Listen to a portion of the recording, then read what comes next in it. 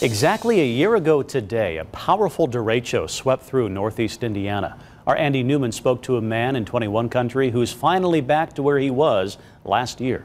Ham radio enthusiast Jim Pleat was in for quite a surprise after the derecho, and it's been a bumpy road since.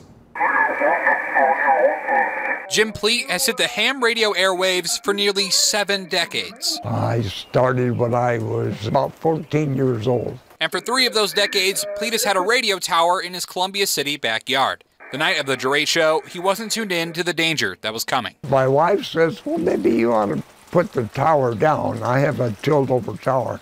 I said, nah, it's probably nothing. After the storm shocked the airwaves, oh, man, this is a crazy day. a crazy day was exactly what Pleat was in for. The next morning, I walk out here and I see my tower is crashed. I was simply stunned. But the tower wasn't Pleat's only concern, as the next day his body was after falling off a ladder attempting to fix the tower. I had a broken pelvis and a broken arm. It was a week in the hospital. After that, it was another month of rehab. K9 OMA was out of commission and in need of help to remove his fallen tower and get himself back on the air. Thankfully, he dialed in on the right frequency. The biggest help I had was the Whitley County Radio Club, and it was like a team of monkeys. They were all over that tower. A year later, Pleat's new tower is finally up and running. Got a copy on K9 OMA.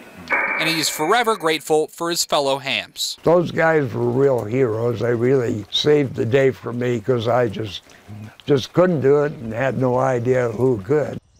Pleat's tower was officially complete yesterday, so if you have a ham radio, be sure to listen for K9 OMA.